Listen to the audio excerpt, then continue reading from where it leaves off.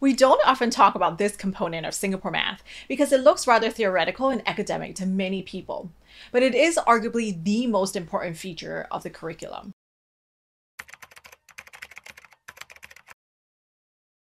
Hi, I'm Wency, and welcome to episode 5 of my mini-series on Singapore math. I'm an expert on Singapore math because I grew up in Singapore. I went through 12 full years of Singapore's math education and lived to tell the tale. And now I'm getting my PhD in math education in the US. Today, I'm going to break down this pentagon for you and show you how Singapore used it to train an entire generation of children who rank number 1 in math globally.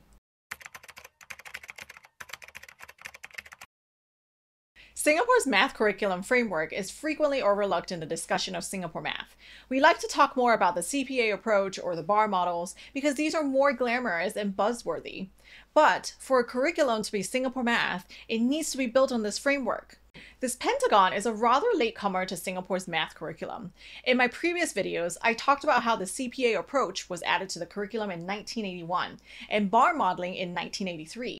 The curriculum framework was only established in 1988, but it's still very much in use now, with the exception of some minor revisions.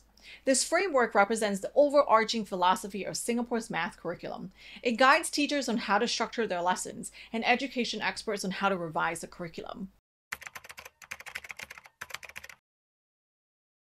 At the center of this pentagon is mathematical problem solving. Everything else revolves around the main goal of developing students into problem solvers. The 5 supporting components in the framework are concepts, skills, processes, metacognition, and attitudes. Let's first take a look at concepts. We already know how much Singapore values conceptual understanding. Everything we've looked at so far, the spiral curriculum design, the CPA approach, and bar modeling, are all meant to help children develop conceptual understanding. Singapore values the ability to calculate as much as conceptual understanding, which brings us to the next component, skills. Skills are pretty much what most of us associate with mathematics, like how to add fractions or how to multiply 2-digit numbers. The third component in the framework is processes, which refers to how we think through problems and communicate those thoughts. Singapore uses the problem-solving framework devised by the Hungarian-American mathematician, George Boaler. In Boaler's framework, we first have to understand the problem, then we devise the plan. Next, we carry out the plan, and finally, we check our answer. This framework may look simple, but it's an easier said than done situation. The other thing that Singapore emphasizes on in this component is communication.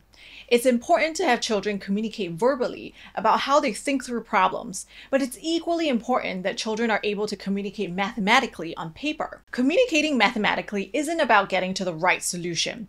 It's about being able to translate the problem into appropriate equations and present a coherent solution. The fourth component in the framework is metacognition. It's a big word, isn't it? Simply put, metacognition is our ability to monitor our own thinking.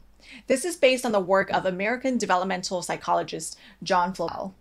Metacognition is crucial in problem solving because it develops children into independent thinkers. When we can keep track of our mental processes, we can methodically devise and carry out a solution plan, check our steps, and justify the reasons behind our strategies without any external prompt. Last but not least, we have attitudes as the 5th component. When I was in school in Singapore, my teachers made it very clear that we can all improve on our math skills if we put in the time and effort and persevered. They would not accept the excuse of, I'm just not a math person, so we just all had to try hard. What we didn't know at the time was that our teachers were actually cultivating a growth mindset, which is the belief that abilities can be developed through dedication and effort. Singapore officially integrated growth mindset principles into its national math curriculum in 2001, years before the concept went mainstream in the US.